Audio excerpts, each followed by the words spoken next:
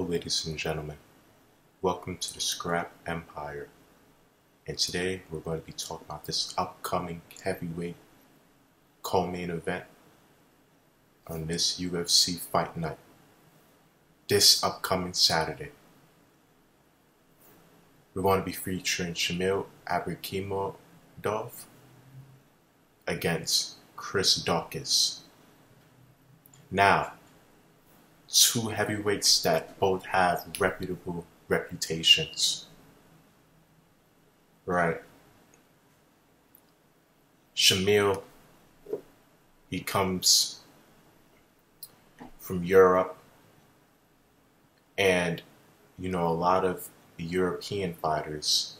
And another thing too, please don't get it confused for my Scrap Empire fans. Please don't get anything confused. Europe is a continent. There's plenty of countries within Europe. Right? But you have a lot of fighters from European countries who are extremely strong, who are extremely poised with their style, and extremely heavy-handed. Right? Now, Chris Daukaus, let's get started with him. Alright? Now, there's plenty of fighters that have a basic style compared to somebody like Chris Daukaus. He's willing to engage in combat. He's willing to engage with you. Right? In terms of just one-on-one interaction. And, he puts in great effort when he's fighting. However, there's a fight that goes up to 15 minutes. You guys should check it out if you're subscribed to UFC, if you have a subscription to UFC Fight Pass. Okay. Now, when you see how Chris Daukaus lost that fight, it was because he wasn't able to control. He wasn't able to take control of the moment. He got submitted, right? He got tapped out. But you have certain fighters like the opponent that he's going to be facing this upcoming Saturday. Even though he lost to Derek Lewis by a knockout, or by a technical knockout.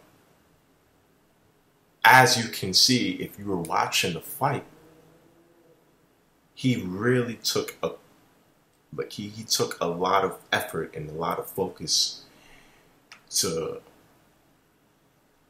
have, to try to have Derek Lewis on the ground. Now, because Derek Lewis is such a strong guy, right?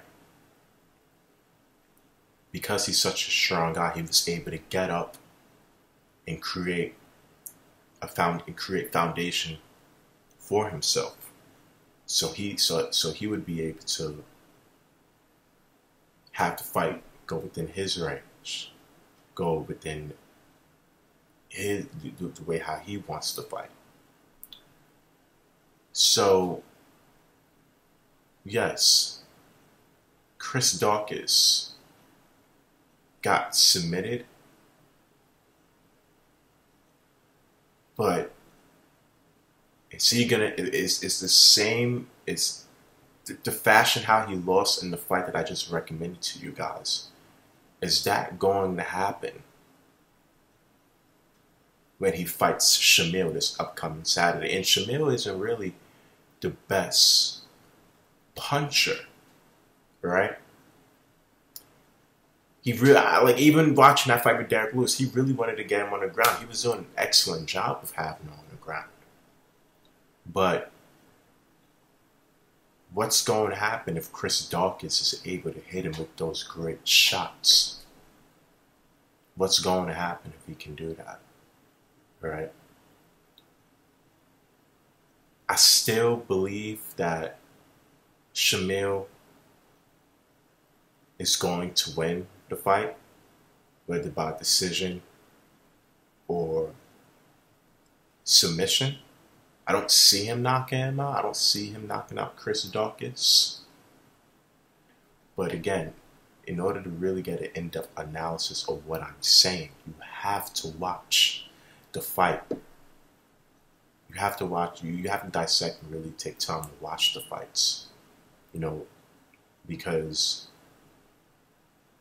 yes, Shamil isn't the best stand-up, to get the best guy standing up, but if he's able to have you on the ground, he's going to be able to do some damage. But it's also going to be up to Chris Daukaus to take control of the fight as well.